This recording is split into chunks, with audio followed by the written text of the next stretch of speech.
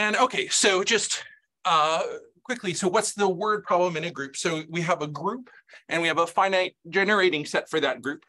So the word problem is a decision problem, right? Someone hands you a word in the generators of the group and you want to decide whether or not that word represents the identity element of the group, right? And if there's an algorithmic solution to this problem, right, a computer program that can, after a finite time, spit out yes or no, then the group has solvable word problem.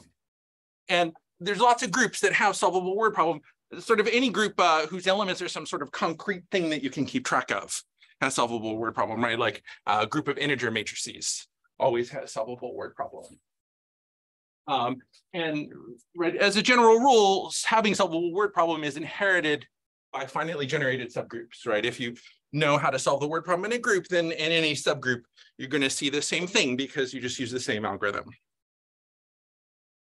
And so like any decision problem, the word problem sort of inherently has two parts. Somebody gives you a word, it's possible the word represents the identity, and then you want to be able to figure that out in finite time, right? And it's possible the word doesn't represent the identity, in which case you want to be able to figure that out in finite time. And one of these parts tends to be kind of easy, right?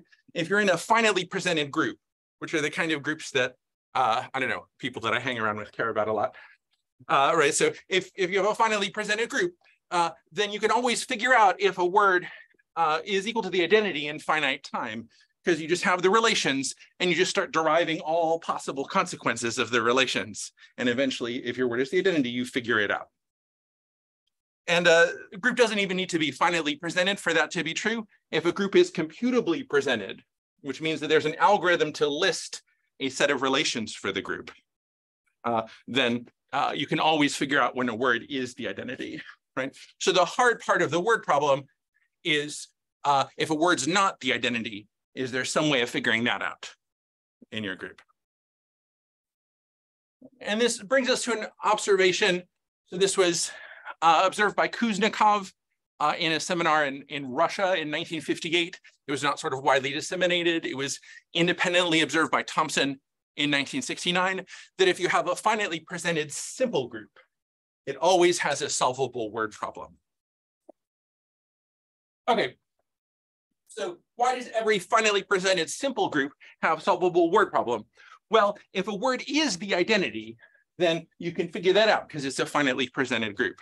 But what if a word is not the identity? Well, if your group is simple, right, then it doesn't have any non-trivial quotients, right, non-trivial proper quotients. So if you add any more relations to the group, the whole group should collapse. Right? So if a word does not represent the identity, then you can tell, because what you do is you add the relation that the word is the identity, and you see whether you can derive that all the generators are trivial. And so you just do these two searches. So you search for a proof that the word is the identity, and then you search for a proof that the word is not the identity by assuming that it is the identity and seeing whether the group collapses. One of those searches terminates.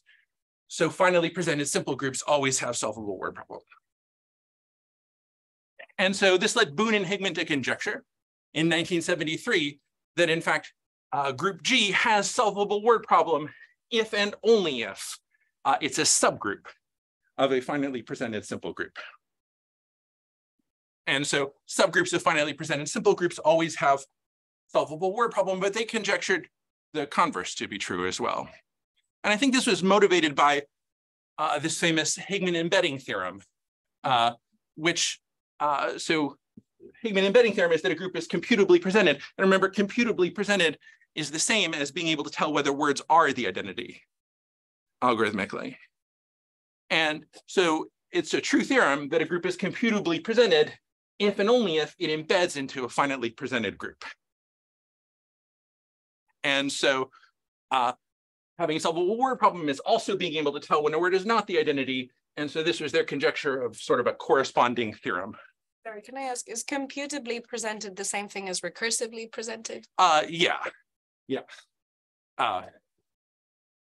There's some people in logic who think that computably is a better word than recursively. Okay. Just to keep up to date with the language. Yeah, sorry. Following that trend. Anyway, yes, can be recursively presented. Okay, and Boone and Higman, they were not able to prove their conjecture. They proved a weaker form of their conjecture. They proved that if a group has solvable word problem, if and only if it embeds into a computably presented simple group. So not necessarily finitely presented, but computably presented. This is the same thing as saying a group has solvable word problem because of that Higman embedding theorem, if and only if it embeds into a simple subgroup of a finitely presented group. But the conjecture is that the simple subgroup can be the whole finitely presented group.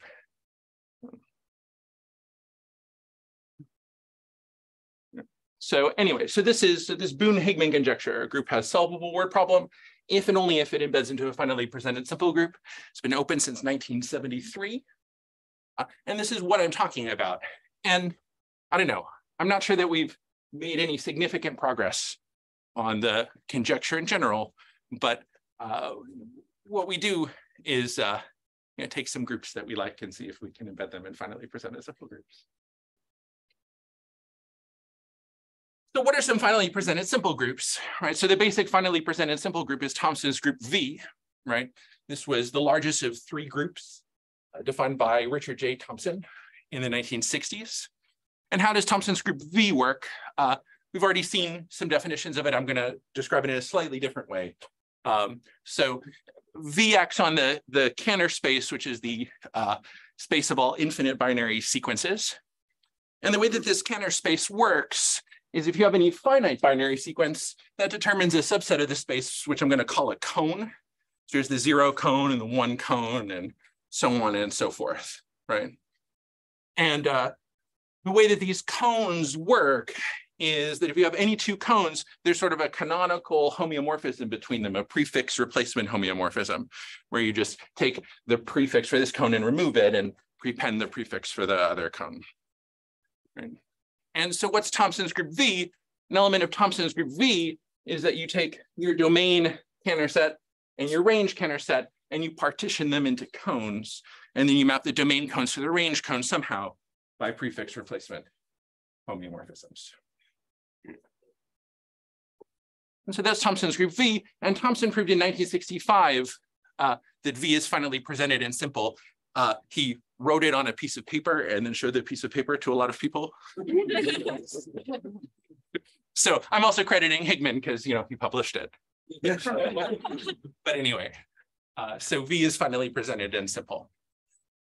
Okay, so we want every group with solvable word problem to embed in a finitely presented simple group. So what can we get inside of V? Well, some things, not a lot. So finite groups all embed into V because V contains all the finite symmetric groups. Free groups embed into V. Free abelian groups. Locally finite groups, various free products, Reith products, things like this embed into V. So that's a lot of things, but it doesn't at all seem like a significant fraction of the groups with solvable word problem, right? All these groups that people play with are not known to embed in V. And by the way, I should mention it's an open question whether any one-ended hyperbolic groups embed into V. One-ended just means like not a free product hyperbolic group and not virtually cyclic. So for example, we don't know whether the fundamental group of surface embeds into V. But there's a bunch of things that are known to non-embed into V. So GL3Z does not embed into V. This was shown by Higman in 1974 in his paper, which was the first published paper about V. Right? And Higman was interested in this Boone-Higman conjecture because it had his name on it. And so, so he proved that GL3Z does not embed into V. Q does not embed into V. It was later found that groups of Burnside type can't embed into V. So every finitely generated torsion subgroup of V is finite. There's just some really basic free products like Z free product Z squared turns out to non-embed into V. And there's lots of things that have Z free product Z squared in them. So those won't fit into V either. And so this list of non-subgroups of V I guess I would say is fairly good evidence that there's not like a lot more that's going to go into V than we already know, right? We have this list here of stuff that goes into V, and probably, except for like maybe some hyperbolic groups we don't know yet, probably that's about it. So V is not going to cut it if we want to prove the Boone-Hickman conjecture. What we need are more finitely presented simple groups. Okay, so where are we going to get finitely presented simple groups from? Well, we're going to make some Ital groupoids. So suppose you have a Cantor space X, and we've seen this construction several times here. It's this basic construction of transformation groupoids. So you take ordered triples where the first and last things are points in X, and the middle thing is some kind of homeomorphism of X, or if you want to use a local homeomorphism or a partial homeomorphism, that's just fine as a Cantor space. So you can extend anything. Okay, so that's the set of triples, but what we're going to do is we're going to put an equivalence relation on those where two triples are equivalent if H and H prime agree in a neighborhood of the domain point. And so the equivalence classes are what are called germs, right? So these are germs of homeomorphisms on X. And the germs form an Ital groupoid. The germs form an Ital groupoid. And it is, by the way, so we've had some discussion about whether Ital groupoid is like, does the Hausdorff condition matter? This is an example of a very non-Hausdorff Ital groupoid. You're using all homeomorphisms. Yeah, you just use all homeomorphisms. This makes a very non-Hausdorff Ital groupoid. What's non-Hausdorff about it? So to be Hausdorff, you would need that if you had any two germs at the same point, there would need to be partial homeomorphisms containing them that don't agree on any open set. And there's lots of pairs of germs that don't have that property. So these groupoids, so this groupoid of all germs is very much not Hausdorff. And is the unit space X? Yeah, so the unit space is, well, the unit space is, right, the identity germs on X. Yeah. Yeah. Yeah, and so the unit space is Hausdorff, but the Ital groupoid itself is not Hausdorff. And we're interested in this groupoid. We're more interested in subgroupoids of this. So a groupoid of germs on X is a subgroupoid of this that contains the whole unit space. So you just take X and you declare a bunch of germs that you like. And it has to include all the identity germs and has to be closed under composition and inverses. And this is a groupoid of germs on X. And sometimes these are Hausdorff and sometimes they're not. Hausdorff is somehow not a very natural condition to ask about when you're looking at groupoids of germs. And so, by the way, I should say, so groupoids of germs, Ital groupoids of germs have the property that they're what are called effective, which is if you take the isotropy bundle of the Ital groupoid, so that's all of the elements of the groupoid whose source and range point are the same, the interior of that is just the unit space, right? And so what that means, so if you had an open set in the interior of this, right, that gives you some partial homeomorphism that's mapping each point to itself, right? And the point is, we want the only partial homeomorphisms to do that to actually be identity. So that's what this means. And more generally, if you have an Ital groupoid and it satisfies this condition, it's effective, then it is isomorphic to a groupoid of germs on some like locally compact Hausdorff space.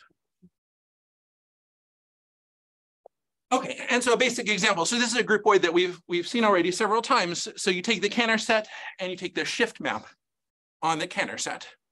So this is the map that just deletes the first digit of an infinite binary sequence.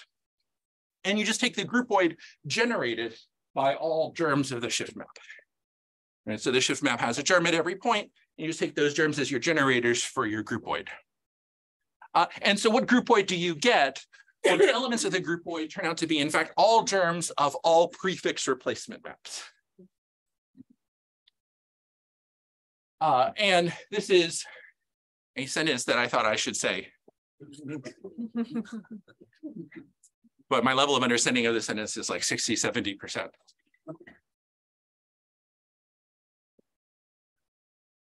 Okay, so this is the Ital groupoid whose reduced C-star algebra is the Kunz algebra O2. Is this particular one actually Hausdorff? This one is Hausdorff. And it's because if two elements of V, yeah, there's just not elements of V that have that property. Yeah. Okay, so how are we going to get? Do you know if it's isomorphic to the usual groupoid of the Kunz? I mean, you said only 6%. I'm sorry to put that. This is, I think this is the usual, this is a description of the usual groupoid of the Kunz algebra. Yeah, and you can also just, I've done this with a binary alphabet. You could do this with an n-ary alphabet, and you get a groupoid that gives you the n-ary Kunz algebra. This is just sort of a different description of that groupoid.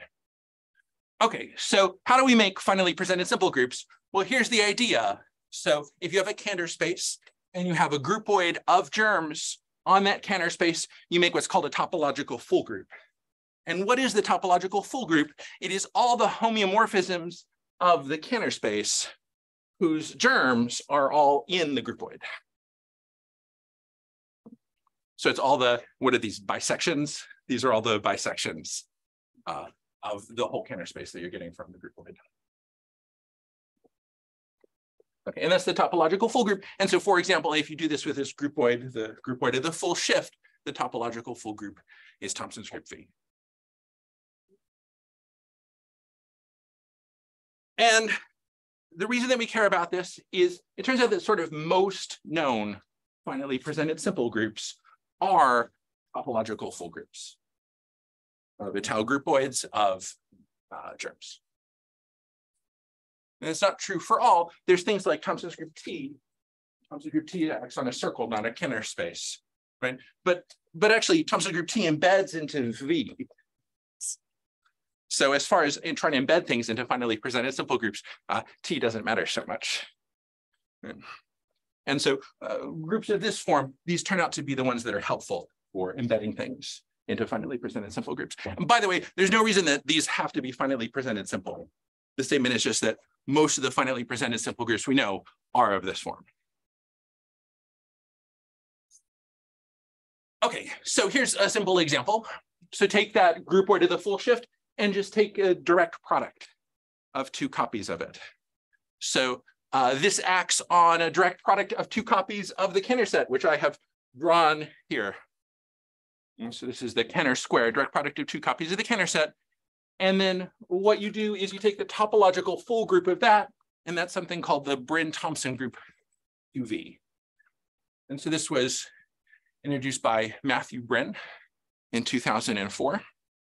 And so what does this mean, really? So here's what an element of 2V looks like. So you take your Cantor square in the domain and range, and you can cut them up into pieces that are products of two cones. So here we've got these four pieces here. Each of them is a product of a X cone and a Y cone. Then we've got pieces here, and then each piece here is mapping to the piece of the same color over there by a map which is a prefix replacement in both the X and Y coordinates. And so 2V is the group of all such maps. And you can do this by taking a product of any number of copies of the groupoid for the full shift, and you get the family of Bryn-Thompson groups. And Bryn proved that all of these groups are finally presented and simple. And we're about to embed things in them, but I do want to mention these groups are also interesting because they have very interesting algorithmic properties.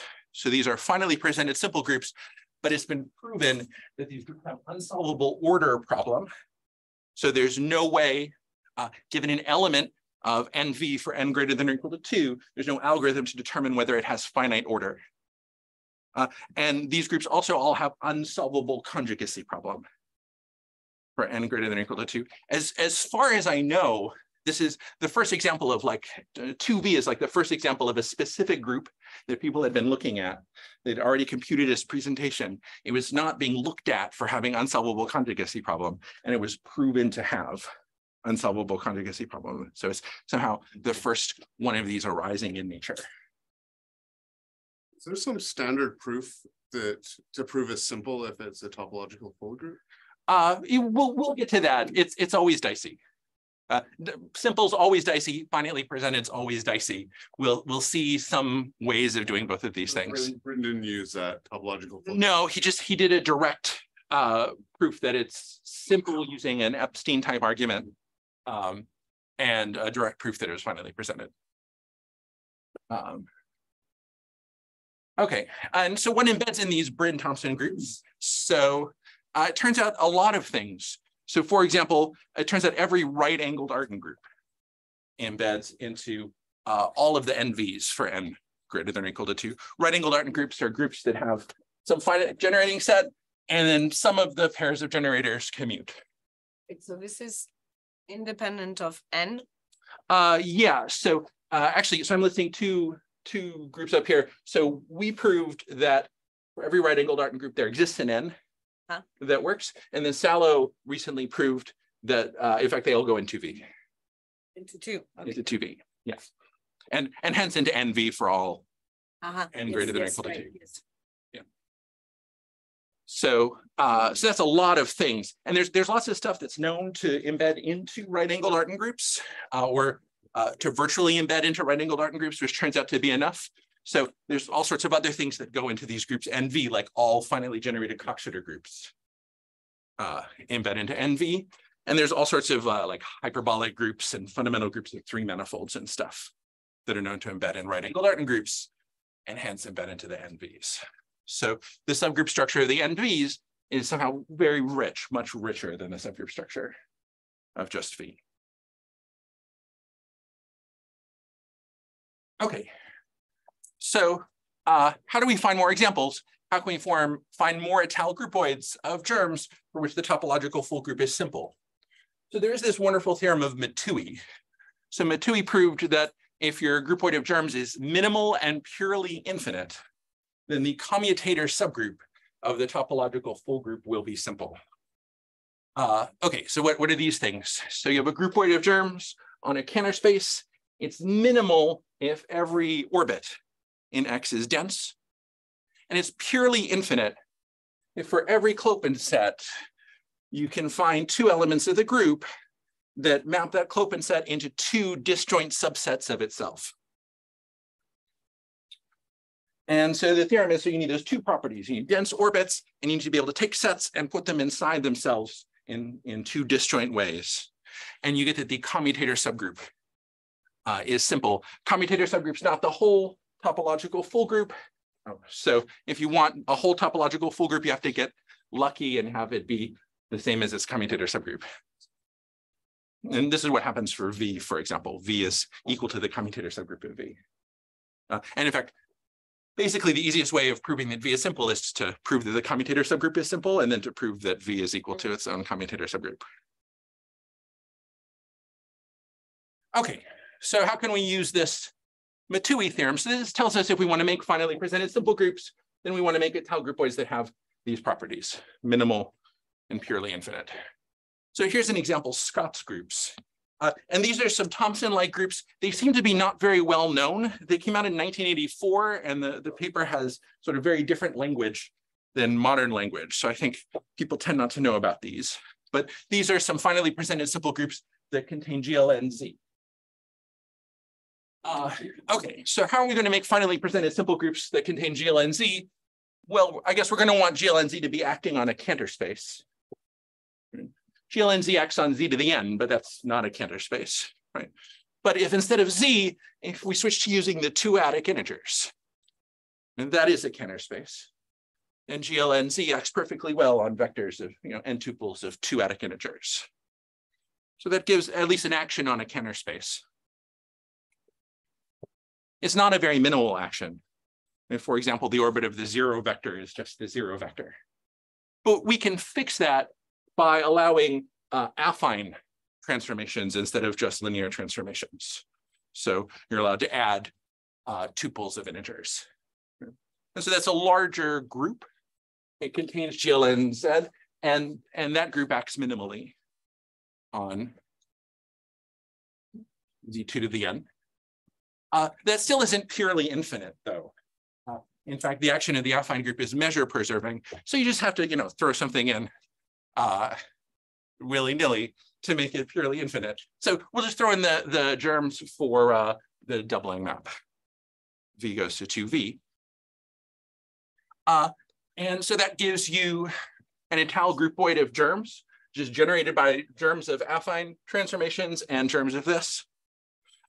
And the corresponding topological full group turns out to be finally presented and simple.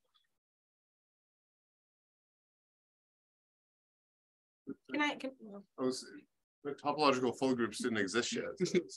Yeah, so as I said, this paper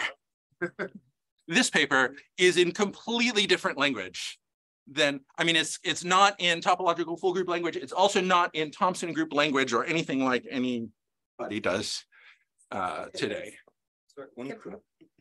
Yeah. I was about to ask, is this the same, or is it bigger than the thing generated by the affine group and the group generated by the affine group and V? and V? Well, the V, so right, this is not infinite binary sequences. This is n tuples of infinite binary sequences. But you can think of those as infinite sequences over an alphabet of size 2 to the n. Yeah. And then it's generated by the affine group and the V for that. Yes. Yeah. Is V going to, or doubling the vector V, is that not already a GLN transformation? No, because it doesn't have invertible determinant. And right, so elements of GLNZ have to have determinant 1 or -1. Okay. Because it's Z. It's Z.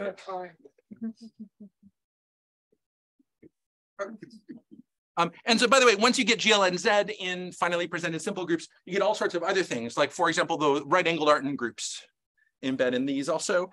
It also follows from this that if you have a group of polynomial growth, it embeds into a finally presented simple group. So there's this famous theorem by Gromov that you have a group of polynomial growth, which is to say, there's a polynomial number of elements that can be expressed with words of length less than n, that such groups are exactly virtually nilpotent groups. Finally generated virtually nilpotent groups, and it's known that all such groups embed in GLNZ. Okay, and here's another example maybe people are more familiar with, is Rover's group. So this is based on Grigorchik's group, which is this self-similar group. It's a certain group of automorphisms of an infinite rooted binary tree. It was introduced by Rostislav Grigorchik in about 1980. It's a very famous group. It's first off, it's a concrete example of a Burnside group, which is infinite, finally generated, and every element has finite order. Very interesting property for a group. It was the first known example of a group with intermediate growth. So the growth is between polynomial and exponential. And as a result of that, it was the first known example of an amenable group, which is not elementary amenable. So, this is a group that people care about. It doesn't embed in V because it's a Burnside group, and Burnside groups don't embed into V. Burnside groups don't embed into any of the NVs, by the way. Okay, so how do we get this in a finally presented simple group? Well, Grigorchik's group, it acts on the infinite binary tree, so it acts on the Cantor space of ends of that tree. And that's not a very good action. It's a measure preserving action. So it's in particular, it's not going to be purely infinite. You won't be able to map things into smaller things. So you have to, chuck something in there to make it purely infinite. So we'll throw in the germs of the shift map. And so this. What do you mean by throw in the germs of the shift? So we're taking the Ital groupoid of germs generated by all germs of elements of the Grigorchik group together with all germs of the shift map. So you're basically chucking in V. Yeah, and this is as far as the group goes. Yes. Yeah, this is exactly the group. This They're cheating, right? Yeah, this is exactly the group generated by Thompson's group V and the Grigorchik group. Right? And Rover proved that this is finally presented and simple.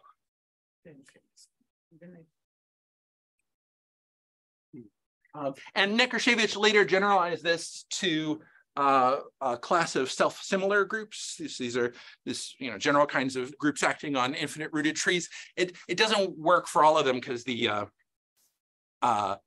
Rover got lucky somehow that his topological full group was simple.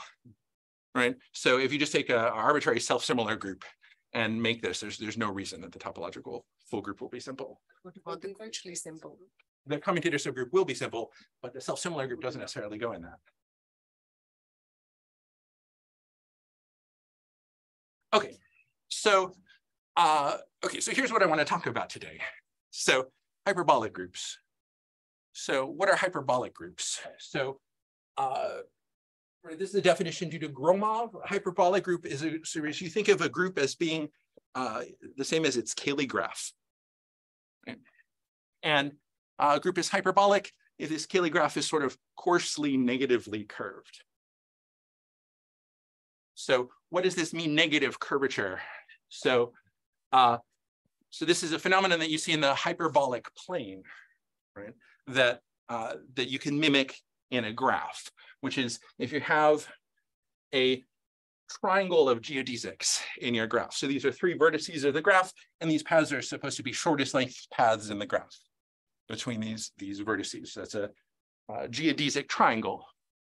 And you take, there exists a delta, so that if you take a delta neighborhood of any of the two edges of the triangle, the union of those two delta neighborhoods contains the third edge. So every point on this path is within delta of a point on one of those two paths. And so a group is hyperbolic if there exists a single delta that works for all triangles. And there's lots of hyperbolic groups. For example, any fundamental group of a compact hyperbolic manifold is a hyperbolic group. So these are things that people care about a lot. It was sort of stated by Gromov and proven by Olshansky that in a certain precise sense, almost every finally presented group is hyperbolic. If you write down like a random presentation of a group, the chance that it's hyperbolic is very high the bigger the presentation is. Okay, and so the theorem I'm talking about is we've shown that every hyperbolic group embeds into a finally presented simple group. And by the way, hyperbolic groups are known to have solvable word problem. Hyperbolic groups are almost the first class of groups that were shown to have solvable word problem. This is due to Dane, who was the one who identified the word problem as an important thing. So he showed that a fundamental group of a surface has solvable word problem and generalized this to something called a Dane presentation that every hyperbolic group has. And you always get an algorithm for the word problem for hyperbolic groups. So we're going to prove that every hyperbolic group embeds into a finally presented simple group. Okay, so the proof has 3 steps, and they're all kind of complicated. So the first step is we need a Cantor space on which a given hyperbolic group will act by homeomorphism.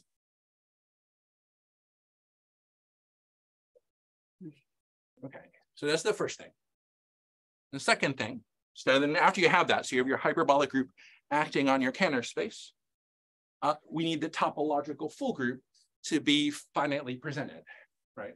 And ideally simple. It's not going to be simple,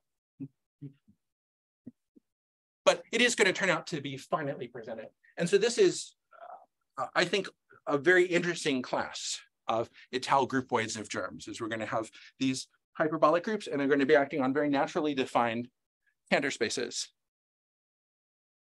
And you get an Ital groupoid of germs that way, and the topological full groups turn out to be finitely presented. And then there's going to be this problem that the topological full groups are not simple, but we have a trick that embeds the topological full group into a larger finitely presented simple group. And it works for like just about any topological full group. I'll show you how that works. But okay, so let's start. So where are we going to get a Cantor space from? Well, it turns out that whenever you have an infinite graph, there is a way of making a boundary of it. And this boundary is always a compact, totally disconnected metrizable space. This is something called the Horoff boundary. It was introduced by Gromov. And actually, you can make a boundary for any metric space, but I'm just going to talk about the Horoff boundary of a graph. So how does the Hora function boundary work? So you're going to take your graph and you're going to consider vector fields on it. So a vector field on a graph is you choose some of the edges of the graph and you put arrows on them. And that is a vector field. There's no rules at all, just you choose some subset of the edges and you orient those edges. And that's what we're going to call a vector field on a graph. And among the vector fields that you have on a graph are the principal vector fields. So a principal vector field is that you choose a vertex of the graph and you orient all the edges so that they point towards that vertex. Right, so what does that mean? That means for each edge, you check its two endpoints. And if one of the endpoints is closer to the vertex in terms of path distance than the other endpoint, then you orient it pointing towards the closer vertex. If an edge has the property that its two endpoints are equidistant from the vertex, which isn't happening in this picture, then you just don't orient that edge. Mm-hmm. So every vertex gives you a principal vector field. There's one for every vertex. And the space of vector fields on your graph is a Cantor space. This is, I mean, it's essentially all functions from your set of edges to a 3-point space, right? Go this way, go that way, and no orientation. So this is just a Cantor space. And so every vertex is giving you a principal vector field. And so that's an injection from your vertex set into your space of vector fields. And what's called the Hora function boundary is the accumulation points of your principal vector fields in your set of all vector fields. So you have principal vector fields. So every vertex is determining a vector field. And what you do is you take sequences of vertices that are like going off to infinity, and you see if the vector field converges to something. So just an example. So here we are on the grid. So there's a vertex and it determines this vector field here. Right? And what we're going to do is we're going to look at a sequence of vertices that move one step to the right each time. So this determines this vector field, and then we move to the right and some of the arrows switched. And then we move to the right again and some of the arrows switch, and so on and so forth. And this gives you a sequence of vector fields. And then this vector field here is an accumulation point of that sequence. So this is now the vector field where arrows here are pointing up and arrows here are pointing down, and all the horizontal arrows are pointing to the right. Is it big balls topology? Yes, it's just the product topology. Yeah. And so this is a point that's in the Hora function boundary of this graph. And I guess, right, conceptually it represents, I guess, some vertex that's like infinitely far over this way. In fact, the way the Hora function boundary of this graph works is for every row of horizontal edges, there's one vertex over on this side at infinity, and there's one vertex at this side over at infinity. And then for every column of vertical edges, there's a vertex at the top, and there's a vertex at the bottom. And then there's also 4 corner vertices corresponding to, like, there's a corner vertex up there that corresponds to the vector field where all the arrows point right and up.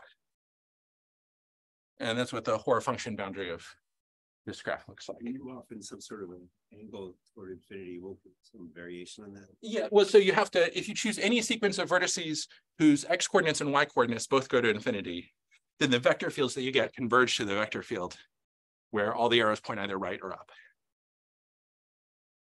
Yeah. Can you explain the name? Is there a yeah, so this is Gromov thought that this vector field is like the gradient of a Hora function on this space, where a Hora function is a thing from hyperbolic geometry. It's the same thing as Gromov boundary? No, this is not the same thing as Gromov boundary. This always gives something totally disconnected. And in fact, so for most hyperbolic groups, it gives a Cantor space. Although this is a silly example because this is the free group, and the free group, its Gromov boundary is a Cantor space. Right? But in general, what this gives is it gives like a Cantor space that has the Gromov boundary as a quotient. I must have missed something about the definition of Horner function boundary. Why isn't it always a Cantor space? It's always it's a closed subspace of this, and this is a Cantor space. So it's a compact, totally disconnected, right. metrizable space, but it can have isolated points. And like the Horner function boundary of this grid has lots of isolated points. Right. It's just not necessarily perfect. Got it. So it turns out for most hyperbolic groups, the Horner function boundary is a Cantor space, and the group acts faithfully on the Horner function boundary. This isn't true for all hyperbolic groups, but it turns out that if you take a hyperbolic group and take its free product with Z, it always fixes the problem. So, and G embeds in G free product Z. So we can assume that a hyperbolic group is acting faithfully.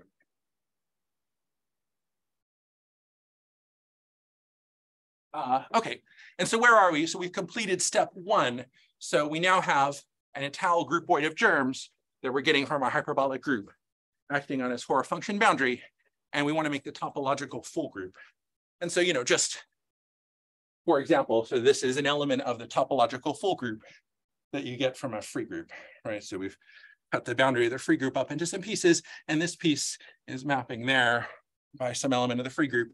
And this piece maps there by some different element of the free group. And these pieces are just staying where they are. Do you have relations for it?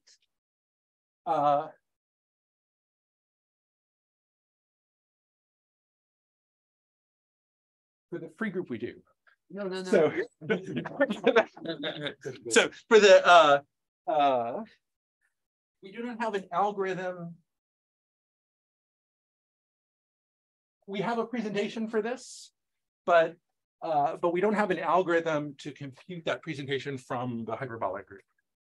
So we just prove that every hyperbolic group that its boundary is a certain way, and then it follows that you get relations. Okay, so we want to show that this is finally presented, and the strategy for this is that we're going to show that the action is rational. So what does it mean for the action to be rational? So this is, by the way, this is a pretty general thing that people use when showing that that these sorts of groups are finally presented. This is the kind of thing that comes up. You want to show Rover's group is finally presented. This is essentially how Scott showed that her groups were finally presented, is using this rationality idea. I'm going to talk about it in some generality, but their proofs were very specific to the groups that they were working on. So what's rational? So you have a homeomorphism of the Cantor set. And what you do is you choose a cone in the domain. And then that cone is mapping to some subset of the range. And you choose the smallest cone that contains that image. So that's homeomorphism. And we choose a domain cone and the smallest range cone that contains that image. And then what that gives you is, if you ignore the alpha and the beta, this is like an injection from the Cantor set to the Cantor set, right? Just contained in these pictures here, right?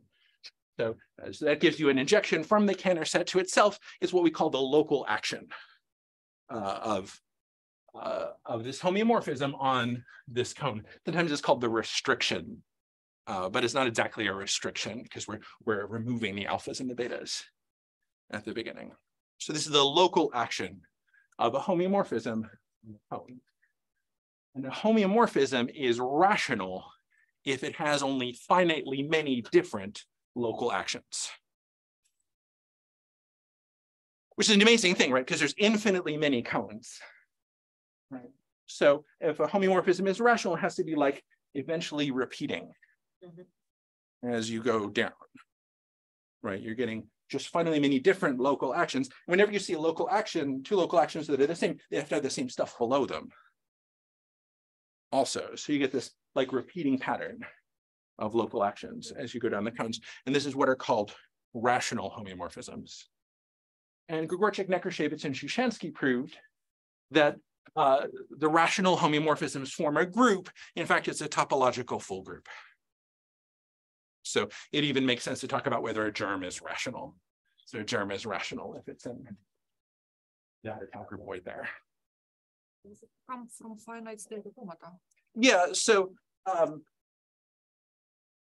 whenever you have a rational homeomorphism, it can be described by a finite state automaton.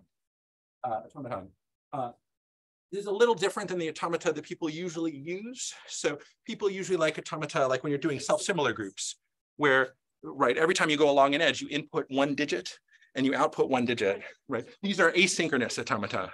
So whenever you input a digit, you can output a binary sequence of any length, right? And that lets the cones move up and down in level.